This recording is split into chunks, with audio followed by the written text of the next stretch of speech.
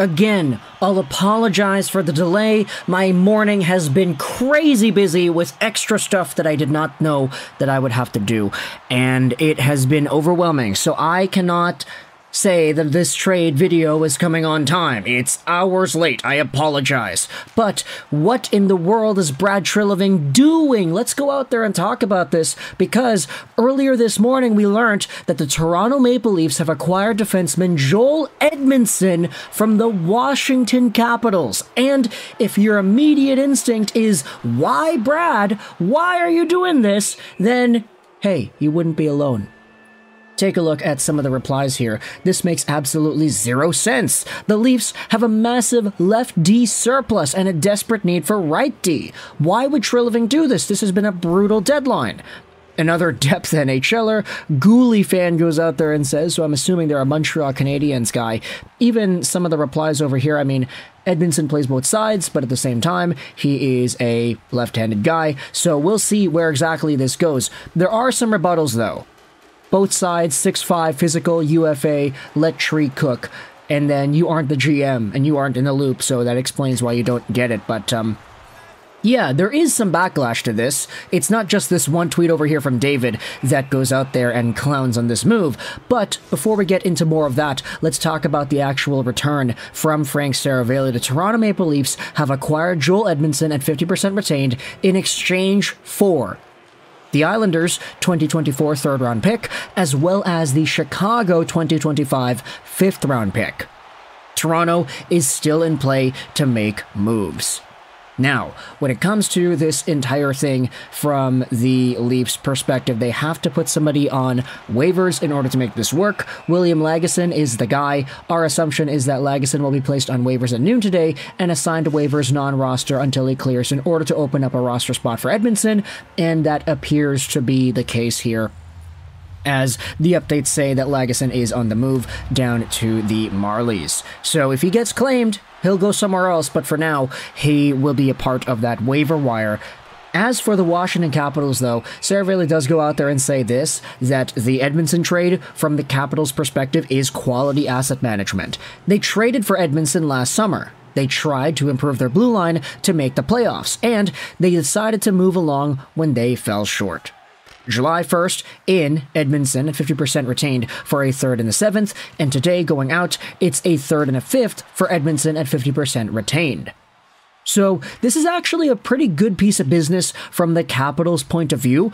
If you take a look at Edmundson and his cap hit, $1.75 million against the Capitals' cap hit, and that gets cut in half even more. So the initial $3.5 million a season that he was making when he was initially signed by the Montreal Canadiens, that's now down to what's 1.75 divided by 2. That's going to be an $875,000 cap hit for the Toronto Maple Leafs, and that honestly is pretty helpful for the profile that Joel Edmundson brings. 30 years old, 6'5", 225, left-handed guy, big defenseman who can play both sides, and he was a part of a Montreal Canadiens decor that went to the Stanley Cup Finals. I remember talking about Edmundson when he was initially traded to Montreal in the first place. It was a pretty big deal because they were loading up on these big dudes, Ben Sherratt, Shea Weber, Jeff Petrie, Edmundson. Not really the best offensive guys. I mean, Jeff Petrie was kind of there, but these guys could just bully the hell out of you, and that's why Edmundson worked so well with this decor. He only had 6 points in 22 games when they went to the Stanley Cup Finals, but as a guy who has already won a Stanley Cup himself with the St. Louis Blues in 2019, this was a really good addition to that locker room. He had 6 points in 44 games played this season with the Washington Capitals, a pretty steep decline from the 13 points he had in 61 games played last year with the Canadiens, but with double salary retained, I could honestly understand why the Maple Leafs are going out there and making this move. It's just, if you think about it from the optics point of view, you could also see why there's some frustration. Not only was that tweet from David the one that went out there and blasted this, but if you go over to the Our Hockey thread, you'll see some people equally trashing this move too. Sources say the Leafs have acquired Edmundson from the Capitals. First one goes out there and says, have the Leafs considered trading for somebody good instead? The Leafs don't have the money to trade for somebody good.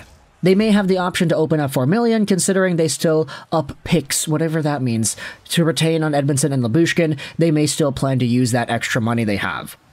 Another reply goes out there and says this is the most Treliving trade of all trades. 2 depth defensemen in Lyubushkin and Edmundson and a 4th liner. Yep, that is the thing. Calgary had more playoff success under Treliving than the Leafs did under Dubas, though, so you could go out there and say that. Steady Eddie made no friends in that series against Toronto, both on the ice and the fan base, and I think that Leafs fans will be happy to have him on their side this time. What are the odds of him getting suspended? Yep, yeah, that's extremely high. That does still exist here because Edmundson, with his physicality, definitely wasn't the cleanest whistle out there. We'll see what exactly happens this time around. If he does what he did to Simmons with a Leafs jersey on, he is gone for the playoffs. Yep, that's kind of funny, but insert the clip of Eddie cross-checking Wayne Simmons. I still have no idea how he didn't even get a fine for that. Easy, because George Parros is crap at his job. Caps retaining 50% and Montreal already retaining 50%. Good deal for depth. People just have no hockey knowledge on this subreddit. And in my opinion, Waffles or Bus says this is a Liljegren replacement competitor, and the cost is fine. People just see left-handed D and turn their brain off. I'm not seeing a lot of brains on here today to begin with. So even though there may be a lot of trashing on this entire thing, oh yeah, Edmundson is a left-handed guy, why are they getting him, he's not really going to be useful.